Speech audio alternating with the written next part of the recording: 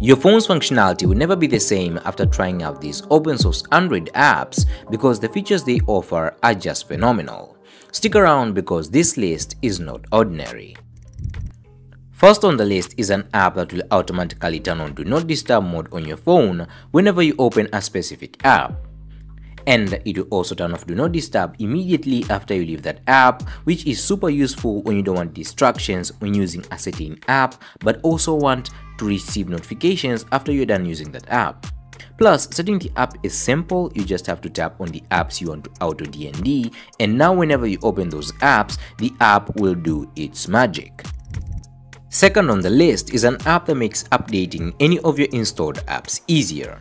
And simply what the app does is that it scans the apps found on your device and then finds the updates for those apps from popular sources like GitLab, F-Droid, APK Pure, Aptoide, and APK Mirror, making it easy to find updates for any app that you haven't installed from the Play Store. Plus, the app gives you freedom to select specific sources you want to get updates from, an option to ignore beta versions and pre-releases, and even the option to customize the app interface to your likings. Next on the list is an app that gives you full control of your system's dark theme, in a sense that you set different wallpapers specifically for light and dark themes, and the app will change your wallpaper automatically to suit the theme that you're using, which is super useful because it fixes one major problem of having a bright wallpaper, and that is it being too bright in dark conditions. If you want an extra layer of privacy on your device, then try out Amarok, an app that lets you hide any of your files with just a tap of a button. And to simply get it functioning, just tap on the Set Hidden Files option, then select Add Hidden Folder, then create a new folder on your device, then select Use this folder, and now whenever you want to hide any of your private files, just move those files into the new folder that you have created and go back to the app and tap on Hide, and that's it. Also, if you'd like to hide apps, just tap on More Settings, then select Switch App Hiding Mode and choose the method you prefer to go with for hiding apps, whether it's root, Shizuku, Dizuku, or DSM. And hey, drop a thumbs up if you're enjoying the video. Plus, you can set biometric authentication for the app if you'd like a bit more privacy.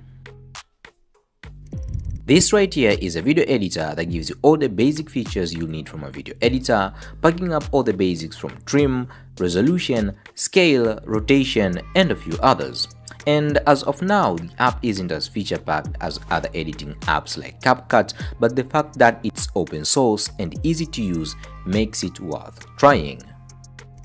Next on the list is an app that takes your phone's privacy to the next level by allowing you to monitor and control hidden data collection done by your installed apps.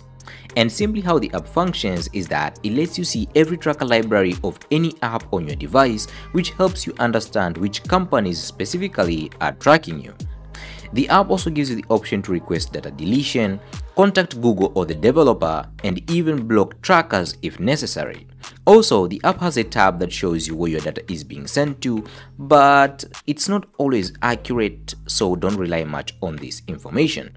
Plus, the fun part is that the app will always inform you about how many trackers are in an app whenever you install a new app on your phone.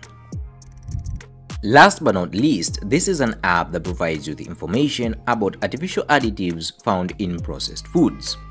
You can simply just search for any additive and the app will bring you all the information about that specific additive. And this app turns out to be super useful not only because it gives you awareness of what you're consuming, but also helps you understand the side effects of what you're consuming. This is Saitoti. Catch you in the next one.